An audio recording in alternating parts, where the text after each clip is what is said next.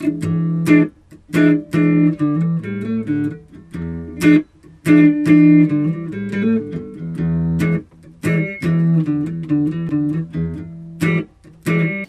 Maher, the current protests in India are supposed to be about the Citizenship Amendment Act.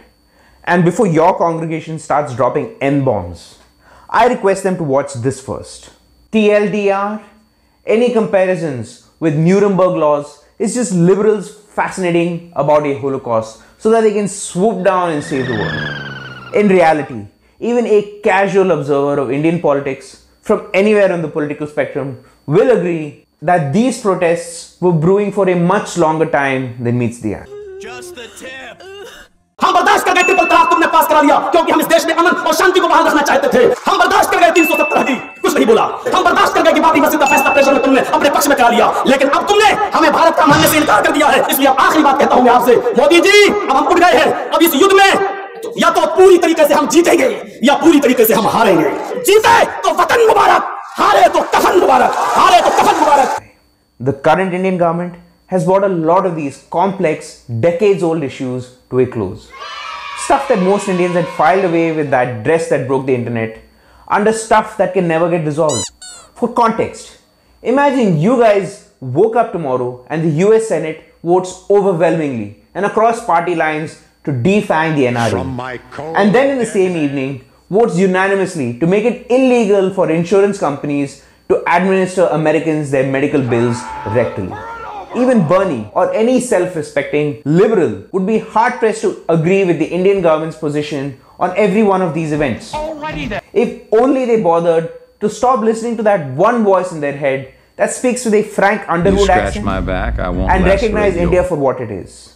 A vibrant, secular, successful democracy.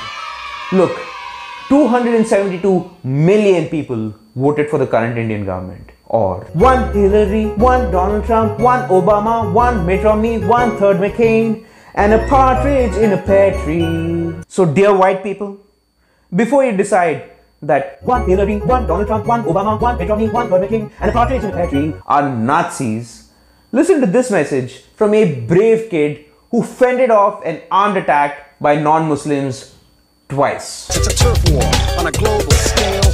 I'd rather hear both sides of the tale. Thanks, Macaulay. Listening to all sides of the tale is really what being liberal is all about.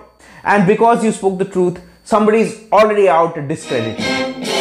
So here's the other side of the tale about events leading up to the riots in Delhi. The first is easy. As a liberal, you must agree that that was a good thing. The second has been made unnecessarily complicated. You can watch a crisp video for the argument here. TLDR, Kashmir is an open wound from a partition that was not our idea. White people made the rules. We have followed every single rule to a T. And those same white people rules say that we have, and I choose my words carefully, earned the right to exercise our discretion in Kashmir. The third needs its own episode. But if you're against carelessly destroying iconic things that belong to all humanity, then you already agree with 1 Hillary, 1 Donald Trump, 1 Obama, 1 Mitt Romney, 1/3 McCain, and a partridge in a pear tree. 1 Hillary, 1 Donald Trump, 1 Hillary, 1 Donald Trump, 1 Hillary, 1 Donald Trump, 1 Hillary, 1 Donald Trump, 1 Hillary, 1 Donald Trump, and a partridge in a pear tree.